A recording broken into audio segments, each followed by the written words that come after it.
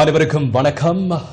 தீர்மானமிக்க ஒரு நாள் இன்றைய தினம், அதே போன்று நாளைய தினம் காலை 9:30 அளவில் பாராளுமன்ற அமர்வுகள் ஆரம்பமாகி இரவு 9 அல்லது 9:30 10 மணி என்று நீடித்து செல்லும் என்று எதிர்பார்க்கப்படுகிறது. இதற்கான காரணம் நாட்டினுடைய பிரதமர் ரணில் விக்ரமசிங்கவுக்கு எதிராக ஒன்றிணைந்த எதிர்க்கட்சியினால் நம்பிக்கையில்லா பிரேரணை சமர்ப்பிக்கப்பட்டு நாளைய தினம் வாக்களிப்புக்கு விட இருக்கின்றது. எனவே நாட்டினுடைய பிரதமர் பதவி விலகுவாரா இல்லையா அல்லது பொது தேர்தல் இடம்பெறுமா போன்ற பல்வேறு கேள்விகள் அனைவர் மத்தியிலும் இருக்கிறது.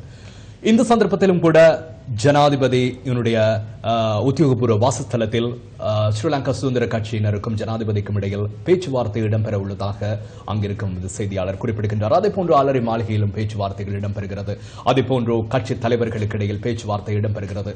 கோகுல் என்னோடு இணைந்திருக்கிறார் ஊடகவியலாளர் கோகுல். காலையிலிருந்து நீங்கள் விசேட செய்தியூடாக இது தொடர்பான விழிப்புணர்வை, இது தொடர்பான செய்திகளை உங்கள் வழங்கிக் கொண்டிருந்தீர்கள். என்ன நடக்கப் போகிறது? ஆம் ஜெஃப்ரி, ஒன்றிணைந்த எதிர்க்கட்சி பிரதமருக்கு எதிரான நம்பிக்கையில்லா பிரேரணை ஒன்றை அண்மையிலே சமர்ப்பித்திருந்தார்கள் சபாநாயகர் கரு சூரியவசம். இந்த பிரேரணையை, நம்பிக்கையில்லா பிரேரணை அவர்கள் சமர்ப்பித்திருந்த பொழுது ஒன்றிணைந்த எதிர்க்கட்சியிலே இருந்து 52 பேர் இதிலே கையொப்பமிட்டிருந்தார்கள். ஆனால் ஒன்றிணைந்த எதிர்க்கட்சியிலே இருப்பதாக சொல்லிக் கொண்டிருக்கக்கூடிய முன்னாள் ஜனாதிபதி மஹிந்த ராஜபக்ச இந்த பிரேரணையில் கையொப்பமிட்டிருக்கவில்லை. அது மாத்திரமல்லாமல் ஸ்ரீலங்கா சுதந்திர கட்சியில் இருக்கக்கூடிய 3 இந்த பிரேரணையிலே கையொப்பமிட்டிருந்தார்கள். ஒருவர் நிஷாந்த முத்துவெட்டிகம, மற்றவர் டிபி ஏகநாயக்க, மற்றவர் காதர் மஸ்தான். ஆகவே மொத்தமாக 55 பேருடைய ஒப்பங்களோடு இந்த பிரேரணை சமர்ப்பிக்கப்பட்டிருக்கிறது. இப்பொழுது நாளைய தினம் இந்த பிரேரணை விவாதத்துக்கு எடுத்துக் கொள்ளப்பட உள்ளது, வாக்களிப்பு நடைபெற உள்ளது. குறிப்பாக ஸ்ரீலங்கா சுதந்திர கட்சியினர் கடந்த சில நாட்களாகவே ஜனாதிபதியோடு பல்வேறு சந்தர்ப்பங்களில் அவர்கள் பேச்சுவார்த்தைகளை நடத்தி வந்திருந்தார்கள். ஸ்ரீலங்கா சுதந்திர கட்சியினுடைய லட்சுமண் யாப்பா அபேவர்தன மற்றும் அமைச்சர் ரிஸ்வி திசாநாயக்க இருவருமே ஒரு விடயத்தை கூறியிருந்தார்கள். என்னவென்றால், ஸ்ரீலங்கா சுதந்திர கட்சியிலே இருக்கக்கூடிய அந்த 3 முதலாவதாகவே அவர்கள் பொது எதிரணி கொண்டு வந்த அந்த பிரேரணையிலே கையொப்பமிட்டிருக்கிறார்கள். ஆகவே மொத்தமாக ஸ்ரீலங்கா சுதந்திர கட்சியை பிரதிநிதித்துவப்படுத்தக்கூடியவர்கள் 45 பேர். அந்த 3 நீங்களாக இப்பொழுது 42 பேர் இருக்கிறார்கள். இந்த 42 பேரும் ஏகமனதான ஒரு தீர்மானத்தை எடுத்திருக்கிறார்கள். என்னவென்று சொன்னால், பிரதமருக்கு எதிரான நம்பிக்கையில்லா பிரேரணைக்கு ஆதரவு தெரிவிப்பது. அதற்கு முன்னர் அவர்கள் ஒரு காலக்கெடுவை விதித்திருக்கிறார்கள். அந்த காலக்கெடுவுக்குள்ளே பிரதமர் பதவி விலக வேண்டும். பதவி விலகவில்லை என்று சொன்னால் நிச்சயமாக நாளை வரக்கூடிய அந்த நம்பிக்கையில்லா பிரேரணைக்கு அவர்கள் ஆதரவாக வாக்களிக்க உள்ளதாக கூறியிருக்கிறார். இன்னும் கோகுல் 4 மணித்தியாலங்கள் இருக்கிறது. பிரதமர் பதவி விலகுவாரா என்ற ஒரு கேள்வி அனைவர் மத்தியிலும் இருக்கிறது. அதே போன்று மக்கள் விடுதலை முன்னணி பகிரங்கமாவை கூறியிருக்கிறது இதற்கு ஆதரவு வழங்குவதாக. அதே போன்று மூட்டு சின்னத்தில் போட்டியிடுகின்ற கட்சி ஸ்ரீலங்கா பொதுஜன பெரமுன அவர்கள் தான் ஒன்றிணைந்த எதிர்க்கட்சி இந்த தீர்மானத்தை கொண்டு வந்திருந்தார்கள். அவர்களும் இதற்கு ஆதரவாக கூறியிருக்கிறார்கள். அதே போன்று அமைச்சரவை அந்தஸ்துள்ள அமைச்சர்கள் கலந்து கொண்ட கூட்டம் ஒன்று இன்றைய தினம் ஜனாதிபதி செயலகத்தில் இடம்பெற்றது. அதனை அடுத்து அந்த கூட்டத்திற்கு பிறகு வெளியே வந்த உறுப்பினர்கள், அமைச்சர்கள் இவ்வாறான கருத்துக்களை பதிவு செய்திருந்தார்கள். அமைச்சரவை கூட்டம் ஜனாதிபதி செயலகத்தில் இன்று முற்பகல் ஆரம்பமாவதற்கு முன்னர் ஜனாதிபதி மைத்ரிபால சிறிசேன மற்றும் பிரதமர் ரணில் விக்ரமசிங்கவுக்கு இடையே கலந்துரையாடல் ஒன்று இடம்பெற்றது. ஜனாதிபதியின் உத்தியோகபூர்வ இல்லத்தில் நடைபெற்ற இந்த சந்திப்பின் போது கலந்துரையாடப்பட்ட விடயங்கள் தொடர்பில் தகவல்கள் வெளியாகவில்லை. அதன் பின்னர் ஜனாதிபதி தலைமையில் அமைச்சரவை கூட்டம் இடம்பெற்றதுடன் நிறைவில் அமைச்சர் நிமால் ஸ்ரீபாலடி சில்வா ஸ்ரீலங்கா சுதந்திர கட்சியின் நிலைப்பாட்டை பிரதமருக்கு அறிவித்துள்ளார். නිමල් ශ්‍රීපාල ඇමතුමා අපේ පණිවිඩය අගමැතිතුමාට දුන්නා. ඉල්ලාස් වෙන්න කියලා. பதவியிலிருந்து விலக வேண்டும் என்ற எமது கட்சியின் தீர்மானத்தை அமைச்சர் நிமால் ஸ்ரீபாலடி சில்வா பிரதமருக்கு அறிவித்தார். 8 மணிக்கு ஜனாதிபதியுடன் கலந்துரையாடி எமது நிலைப்பாடொன்றுக்கு வருவோம். முன்னர் இருந்த நிலைப்பாட்டிலேயே நாம் இருப்போம். மாற்றம் ஒன்று ஏற்பட வேண்டும். பிரதமர் ராஜினாமா செய்ய வேண்டும் என்ற நிலைப்பாட்டில் நாம் உள்ளோம். இன்னும் சில மணித்தியாலங்கள் உள்ளன. அதற்கான கால அவகாசம் அவருக்கு வழங்கப்பட்டுள்ளது. அந்த கால அவகாசத்தின் பின்னர் எமது தீர்மானத்தை நாம் எடுப்போம்.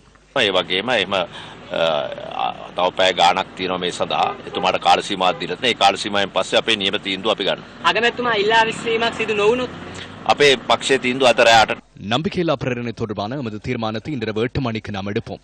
එතකොට ජනාධිපතිතුමාගේ ස්ථාවරය මොකක්ද බැමති? ජනාධිපති எமது நிலைப்பாட்டை ஜனாதிபதிக்கு வழங்கியுள்ளோம்.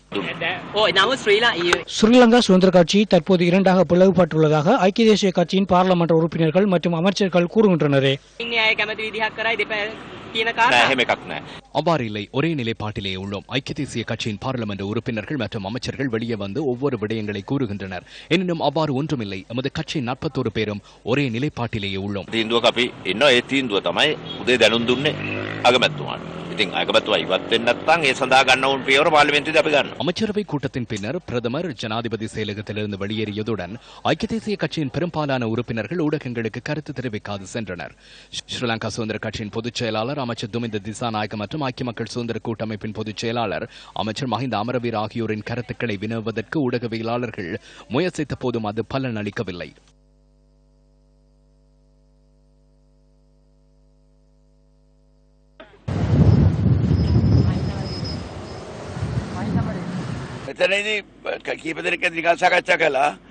இங்கு சிலருடன் பேச்சுவார்த்தை நடத்தப்பட்டது. இறுதி பேச்சுவார்த்தை நடைபெறும். சிலர் அந்த பக்கம் உள்ளனர், சிலர் இந்த பக்கமும் உள்ளனர்.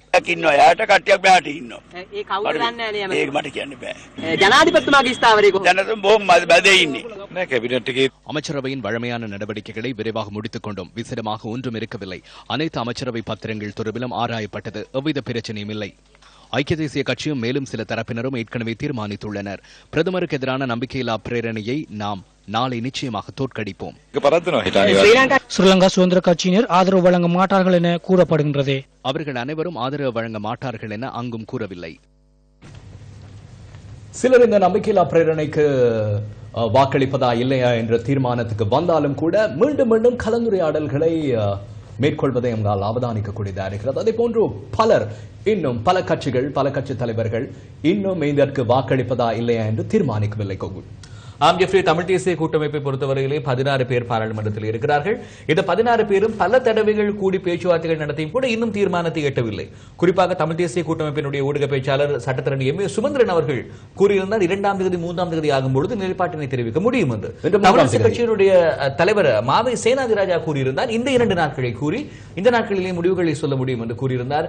இப்பொழுது 3ஆம் தேதியும் கூட இன்னும் ஒரு சில மணித்தியாலங்களிலே நிறைவடைய இருக்கிறது. நாளைய தினம் நம்பிக்கையில்லா பிரேரணை தொடர்பான வாக்களிப்பு நடைபெற இருக்கிறது. இன்னமும் கூட தீர்மானத்தை எட்டவில்லை. இதில் டிஎன்ஏ தமிழ் தேசிய கூட்டமைப்பில் இருக்கக்கூடிய 16 உறுப்பினர்களை நாங்கள் பார்ப்போமாக இருந்தார். இவர் சார்ல்ஸ் நிர்மலநாதன், மற்றவர் ஈஸ்வரபாதம் சரவணபவன், மற்றவர் G Srinesan, K Kodeeswaran, K துரைரட்னசிங்கம், M A Sumanthiran இவர் ஊடக பேச்சாளராக இருக்கிறார். மாவை சேனாதிராஜா இலங்கை தமிழரசு கட்சியினுடைய தலைவர், இரா சம்பந்தன் அவர்கள் தமிழ் தேசிய கூட்டமைப்பினுடைய தலைவர், எதிர்கட்சி தலைவராக இருக்கிறார். மற்றது எஸ் சிவமோகன் அவர்கள் மற்றும் எஸ் ஸ்ரீதரன், எஸ் வியாலேந்திரன் மட்டக்களப்பு மாவட்ட தமிழ் தேசிய கூட்டமைப்பினுடைய உறுப்பினர், எஸ் யோகேஸ்வரன் இவர் மட்டக்களப்பு மாவட்ட உறுப்பினர், செல்வம் அடைக்கலநாதன் மன்னார் மாவட்ட தமிழ் தேசிய கூட்டமைப்பினுடைய உறுப்பினர், சாந்தி ஸ்ரீஸ்கந்தராசா தேசிய பட்டியல் மூலம் பார்லிமென்ட்டுக்கு தெரிவு செய்யப்பட்டவர் முல்லைத்தீவிலே இருக்கிறார். அவரோடு சிவசக்தி ஆனந்தன் இபிஆர்எல்எஃப்-ஐ பிரதிநிதித்துவப்படுத்தி இவர் இருக்கிறார். கடந்த காலங்களிலே சிவசக்தி ஆனந்தன் ஒரு விடயத்தை குறிப்பிட்டிருந்தார். 2 கோடி ரூபாவை பிரதமர் அலுவலகத்திலே இருந்து தமிழ் தேசிய கூட்டமைப்பினுடைய ஏனைய உறுப்பினர்கள் எல்லோரும் பெற்றிருந்தார்கள் என்கிற ஒரு விடயத்தை கூறியிருந்தார். அதே வேளையிலே கூட அப்படி சொன்னவர்கள் அவர்கள் போய் ரணில் விக்ரமசிங்கவையும் கூட சந்தித்திருக்கிறார்கள் பிரதமரை என்பதை இந்த தருணத்திலே குறிப்பிட வேண்டும். இவர் பிளாட்டினுடைய தலைவராக இருக்கக்கூடிய தர்மலிங்கம் சித்தார்த்தன் இவர்கள் 16 பேரும் தான் ஜெஃப்ரி தமிழ் தேசிய கூட்டமைப்பை பிரதிநிதித்துவப்படுத்தி பாராளுமன்றத்திலே இருக்கிறார்கள். அதேபோன்று கோகுல் நாங்கள் முஸ்லிம் மக்களை பிரதிநிதித்துவப்படுத்துகின்ற உறுப்பினர்களும் இருக்கின்றார்கள். குறிப்பாக ஸ்ரீலங்கா முஸ்லிம் காங்கிரஸில் 7 உறுப்பினர்களும், அகில இலங்கை மக்கள் காங்கிரஸில் 5 உறுப்பினர்களும் இருக்கின்றார்கள். அவருடைய நிலைப்பாடு ஸ்ரீலங்கா முஸ்லிம் காங்கிரஸை பொறுத்தவரையிலே தற்சமயம் அவர்களுடைய உயர்ப்பு இடமான தாருசலாமிலே இது தொடர்பான கலந்துரையாடல் நடைபெற்றுக் கொண்டிருக்கிறது. இதற்கு முன்னரும் கூட பல்வேறு தடவைகளில் நாங்கள் ஸ்ரீலங்கா முஸ்லிம் காங்கிரஸோடு தொடர்பு கொண்டு அவர்களுடைய நிலைப்பாடு என்ன, நம்பிக்கையில்லா பிரேரணையிலே எந்த பக்கம் அவர்கள் ஆதரவாக இருக்க போகிறார்கள் அல்லது எதிராக இருக்க போகிறார்கள் என்கிற நிலைப்பாட்டினை கேட்டபோது எதுவுமே அவர்கள் இட்டு வரை சொல்லவில்லை.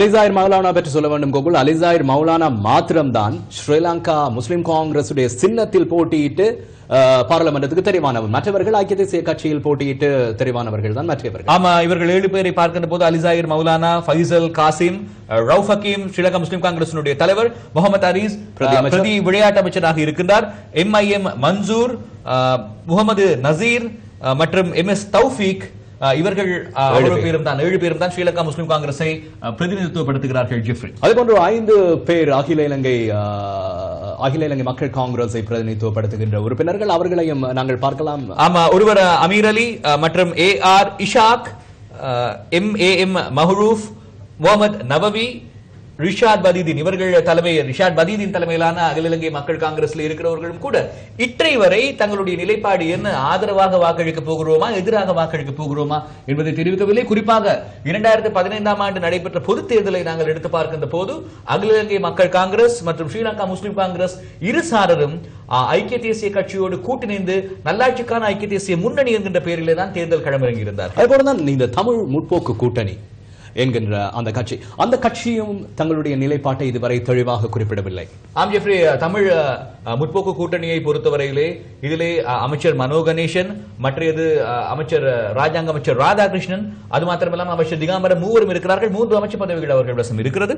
இதிலே ஆனா அரவிந்தகுமார், அமைச்சர் மனோ கணேசன், VH ராதாகிருஷ்ணன் மலையக மக்கள் முன்னணியுடைய தலைவர், அவர் பழனி திகாம்பரம் தொழிலாளர் தேசிய சங்கத்தினுடைய தலைவர், மற்றும் மா திலகராஜா நூரெலியா மாவட்டத்தினுடைய பார்லிமெண்ட் உறுப்பினராக இருக்கிறார். ML குமார் கண்டி மாவட்டத்தினுடைய பார்லிமெண்ட் உறுப்பினர்கள் 6 பேர் இருந்தாலும் கூட இன்று காலையிலே இருந்து பல தரவுகளோடு தொடர்பு கொள்வதற்கு முயற்சித்த பொழுதும் பலனளிக்கவில்லை.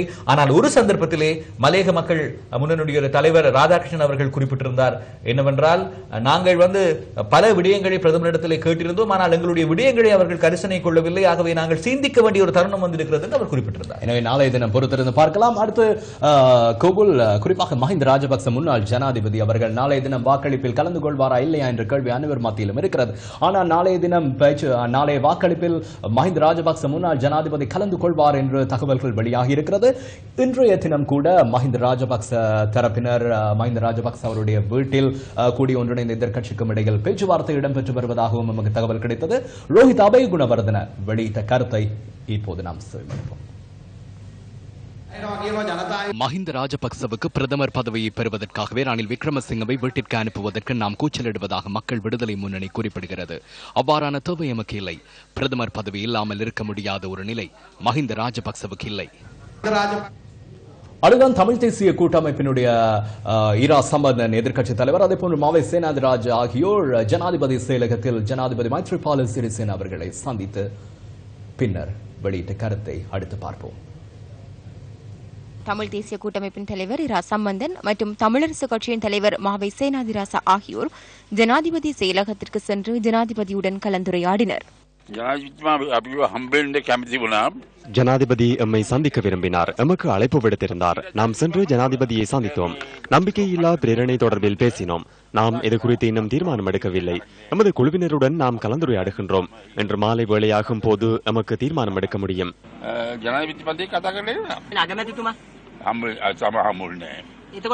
இன்றைய தினம் தீர்மானம் எடுப்பதாக நீங்கள் கூறியிருந்தீர்கள், ஏன் இன்னும் முடியவில்லை? நமது உறுப்பினர்கள் தூர பகுதிகளில் இருந்தனர். உள்ளூராட்சி மன்றங்களின் தலைவர் உபதலைவர் தெரிவு இடம்பெற்றதல்லவா? அதற்காக எமது உறுப்பினர்கள் சென்றிருந்தனர். அவர்கள் தற்போது வந்து கொண்டிருக்கின்றனர். மாலை வேளை அவர்களை சந்திப்போம். இதேவேளை தமிழ் தேசிய கூட்டமைப்பின் பாராளுமன்ற உறுப்பினர்கள் சிலருக்கிடையே பாராளுமன்ற கட்டட தொகுதியில் இந்த சந்திப்பு இடம்பெற்றது. எனினும் பாராளுமன்ற உறுப்பினர் MA சுமந்திரன் அதில் கலந்து கொள்ளவில்லை. கண்டியில் நடைபெற்ற நிகழ்வொன்றில் இன்று முற்பகல் அவர் பங்கேற்றிருந்தார். தற்போது நான் கொழும்பிற்கு செல்கின்றேன். நான் அங்கு சென்ற பின்னர் எமது பாராளுமன்ற குழுவினர் கூடுவர். அதன் போது நாம் கலந்துரையாடி தீர்மானம் ஒன்றை எடுப்போம். 14 குற்றச்சாட்டுகளில் 13 முறிகள் தொடர்பிலேயே முன்வைக்கப்பட்டுள்ளன. உங்களின் கருத்துக்கு அமைய இது நியாயமானதா அநீதியானதா?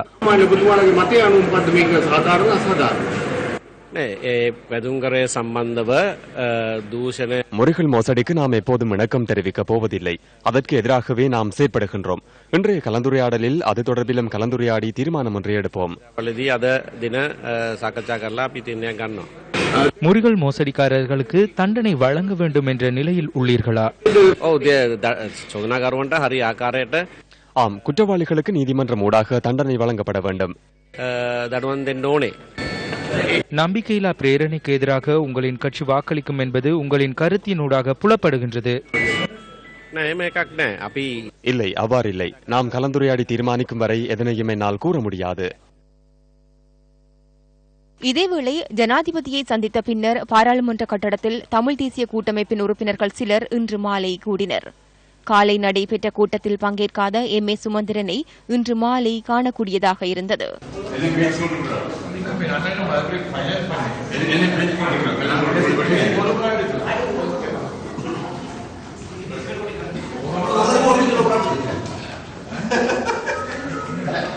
தீர்மானிக்கலாம். எவ்வித தீர்மானமும் இன்றி இந்த கலந்துரையாடல் நிறைவு பெற்றது. இதேவேளை தமிழ் தேசிய கூட்டமைப்பின் சில பாராளுமன்ற உறுப்பினர்கள் நம்பிக்கையில்லா பிரேரணை தொடர்பான நிலைப்பாட்டை தற்போது தெரிவித்துள்ளனர். குற்றம் செய்த யாராக இருந்தாலும் அது இந்த நாட்டினுடைய ஜனாதிபதியாக இருக்கலாம், பிரதமராக இருக்கலாம், குற்றம் செய்திருந்து அது தொடர்பாக உண்மை நிரூபிக்கப்பட்டால் உண்மையில் அவர்கள் அந்த பதவியில் இருந்து அவர்களாக விலகுவது ஒரு நல்லெண்ண அடிப்படையாக இருக்கும். என்னுடைய கருத்து, இந்த விவாதத்தில் கலந்து கொள்ளாமல் இருப்பது நல்லது என்பதை நான் எங்களுடைய கூட்டத்தில் முன்வைப்பேன். கூட்டத்தில் 15 பாராளுமன்ற உறுப்பினர்களும் இணைந்து ஒரு முடிவுக்கு வருவோம் என்று நம்புகிறேன். பிரதமருக்கு எதிரான நம்பிக்கையில்லா பிரேரணையுடைய விவாதம் நடைபெறுவதற்கு இன்னும் 28 மணித்தியாலங்கள் இருக்கின்ற நிலையில் உங்கள் அனைவரையும் நாங்கள் சந்தித்துக் கொண்டிருக்கின்றோம். தற்போது நமது பாராளுமன்ற செய்தியாளர் ரவிராகு இணைந்து கொள்கின்றார். ரவிராகு, பாராளுமன்றத்தில் இன்றைய தினம் என்ன நடந்தது? ஆம் ஜெஃப்ரே, இன்றைய தினம் பாராளுமன்ற அமர்வானது இந்த மாதத்துக்கான முதலாவது அமர்வு. குறிப்பாக தற்போது நாட்டில் ஏற்பட்டிருக்கக்கூடிய இந்த அரசியல் சர்ச்சைக்கு மத்தியில் இன்றைய தினம் பாராளுமன்ற சபை நடவடிக்கை பிற்பகல் 1 மணி அளவில் கூடியிருந்தது. இந்த சந்தர்ப்பத்தில் தமிழ் தேசிய கூட்டமைப்பை நாங்கள் எடுப்போமேயானால் தமிழ் தேசிய கூட்டமைப்பை பிரதிநிதித்துவப்படுத்தக்கூடிய சிவசக்தி ஆனந்தன் மாத்திரமே இன்றைய சபை அமர்வில் முழுமையாக பங்கேற்றிருந்தார். ஏனைய உறுப்பினர்கள் அனைவரும் இடைக்கிடையே வந்து சென்றிருந்தார்கள். அதனை நாங்கள் முழுமையாக அவதானிக்கக்கூடியதாக இருந்தது. இதே சந்தர்ப்பத்தில் ஜெஃப்ரி புளொட் அமைப்பை பிரதிநிதித்துவப்படுத்தக்கூடிய தர்மலிங்க சித்தார்த்தன் இன்றைய தினம் சபை அமர்வில் கலந்து கொண்டிருக்கவில்லை. அதே போல பிரதமருக்கு எதிரான நம்பிக்கையில்லா பிரேரணை தொடர்பில் இன்றைய தினம் பாராளுமன்ற கட்டட தொகுதியில் 2 கலந்துரையாடல்கள் இடம்பெற்றிருந்தன. குறிப்பாக இன்றைய முற்பகல் வேளையிலே தமிழ் தேசிய கூட்டமைப்பின் கலந்துரையாடல் இடம்பெற்றிருந்தது. அதே போல பிற்பகல் 2 மணியளவிலும் தமிழ் தேசிய கூட்டமைப்பின் கலந்துரையாடல் ஒன்று இடம்பெற்றிருந்தது. இந்த 2 கலந்துரையாடல்களில் முதலாவதாக இடம்பெற்ற கலந்துரையாடலின் போது தமிழ் தேசிய கூட்டமைப்பின் ஊடக பேச்சாளரான சட்டத்தரணி எம்.ஏ. சுமந்திரன் கலந்து கொண்டிருக்கவில்லை. பிற்பகல் இடம்பெற்ற கலந்துரையாடலில் மாத்திரம் அவர் கலந்து கொண்டிருந்தார். இதேவேளை இதுவரை அவர்கள் தங்களுடைய தீர்மானத்தை நம்பிக்கையில்லா பிரேரணைக்கு ஆதரவளிப்பதா இல்லையா என்பது தொடர்பில் இதுவரை தீர்மானிக்கவில்லை என எதிர்க்கட்சி தலைவர் ரா சம்பந்தன் அப்போது எங்களுக்கு தெரிவித்திருந்தார். நன்றி ரவிரகு. கோகுல், பிரதமருக்கு எதிராக கொண்டு வரப்பட்டிருக்கின்ற இந்த நம்பிக்கையில்லா பிரேரணையில் 14 விடயங்கள் உள்ளடக்கப்பட்டிருக்கிறது. அதில் 13 விடயங்களும் முறிகள் கொடுக்கல் வாங்கல் தொடர்பான விடயங்கள். ஆகவே முறிகள் கொடுக்கல் வாங்கல் தொடர்பான 13 விடயங்கள் இருக்கின்ற போது பலரும் பாராளுமன்றத்திலே முறிகள் கொடுக்கல் வாங்கல் தொடர்பான விடயம் வருகின்ற போது நாங்கள் இது தொடர்பிலே சம்பந்தப்பட்டவர்களுக்கு நடவடிக்கை எடுக்க வேண்டும் என்று கூறினார்கள். ஆனால் இப்பொழுது அவர்களுடைய நிலைப்பாடுகளை தெரிவிப்பதிலே இன்னும் கால அவகாசம் கேட்டுக்கொண்டிருக்கக்கூடிய ஒரு நிலையை காணக்கூடியதாக இருக்கிறது.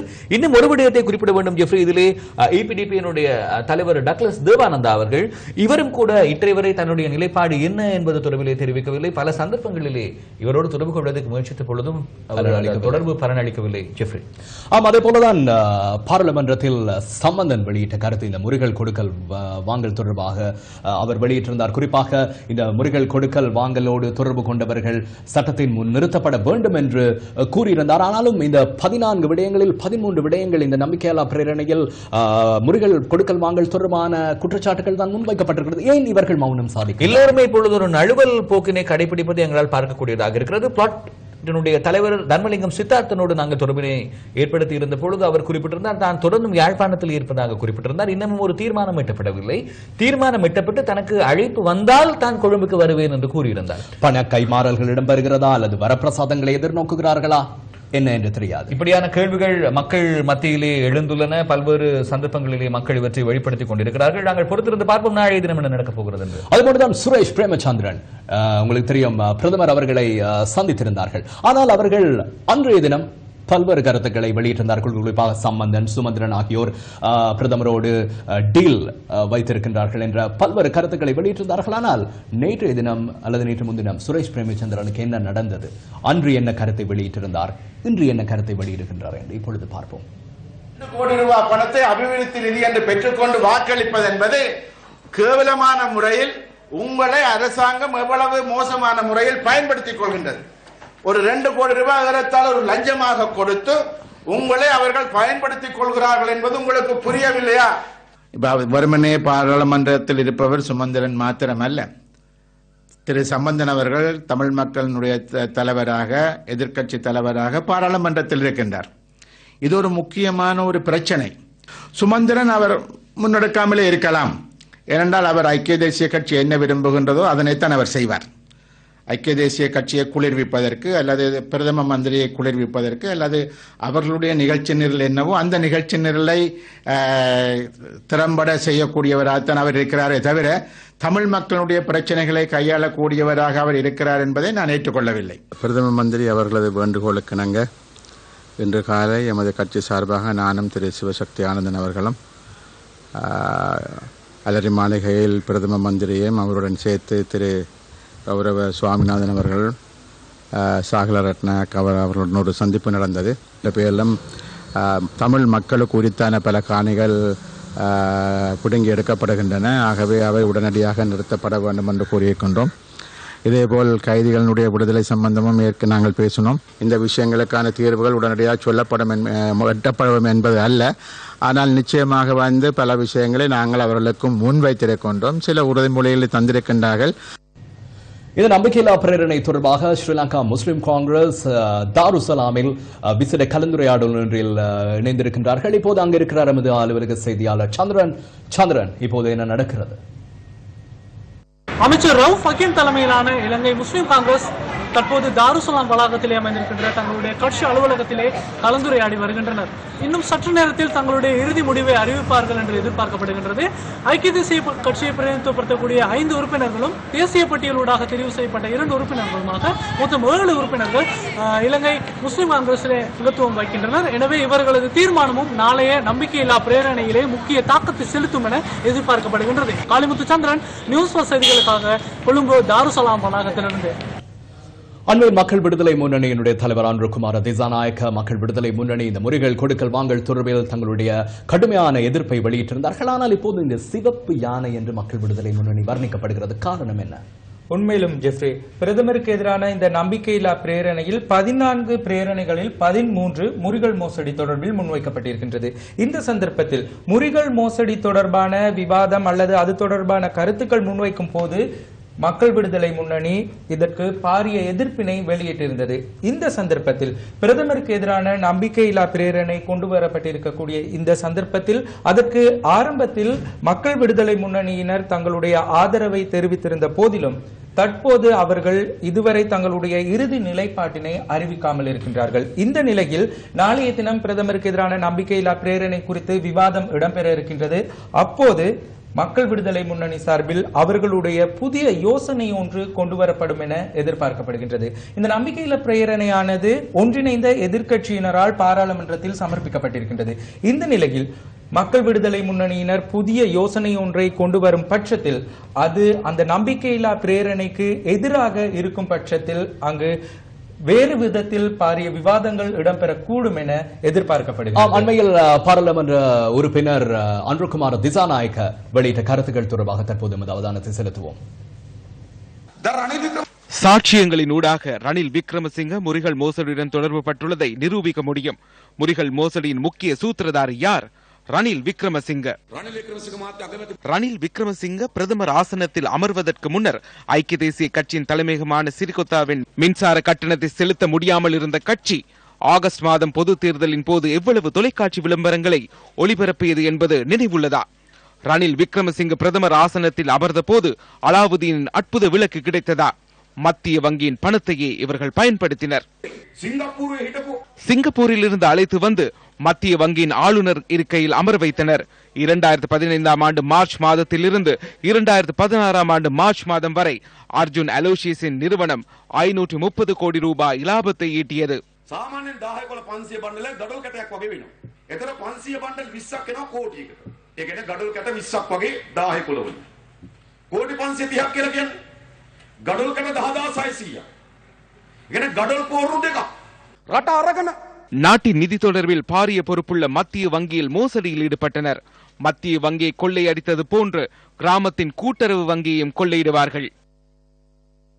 தற்போது கிராம மட்டத்திலும் அடிமட்டத்திலிருந்தும் இருந்து பிரதமரை விலக வேண்டும், பதவி விலக வேண்டும், வீடு செல்ல வேண்டும் என்று பல்வேறு விடயங்கள் முன்வைக்கப்படுகின்ற நிலையில் தற்போது பாரிய பேரணி ஒன்று முன்னெடுக்கப்படுகிறது. உங்களுக்கு தெரியும், ஐக்கிய தேசிய சுதந்திரமனுடைய செயலாளர் மைத்ரி குணரத்ன தலைமையில் தான் இந்த பேரணி இடம்பெறுகிறது.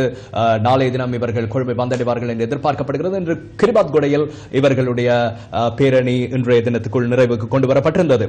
அதேபோன்றுதான் இன்றைய தினம் நாங்கள் www.newsfirst.lk என்ற எமது இணையதளத்தில் பிரதமர் பதவி விலகுவாரா அல்லது விலக மாட்டாரா என்ற ஒரு கேள்வியை மக்களுடைய கருத்து கணிப்பாக விட்டிருந்தோம். அந்த வகையிலே இன்றைய தினம் மாலை 6:30 ஆகும் போது 64% மக்கள் பதவி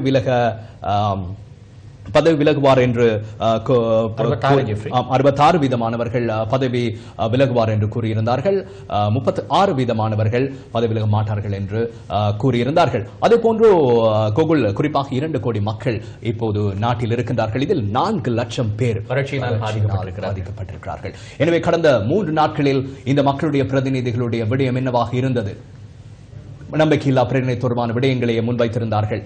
இருந்தாலும் நாளை தினம் என்ன நடக்கப் போகின்றது என்று நாம் பார்ப்போம்.